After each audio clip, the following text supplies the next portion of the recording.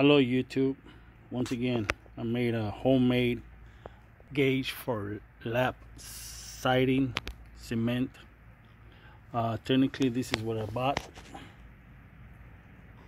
One piece was 1 foot long, cut in half, 6 inches. Bend the lips like that. Put a block over here. Goes like this. Here's my other one. So when you put that siding on top of this one, and once you're finished, you need to pull these out like that in order for you to pop these up and take this hook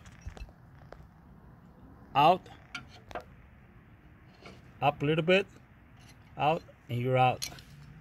But basically that's it, guys. Simple project, and it worked. Here's your siding.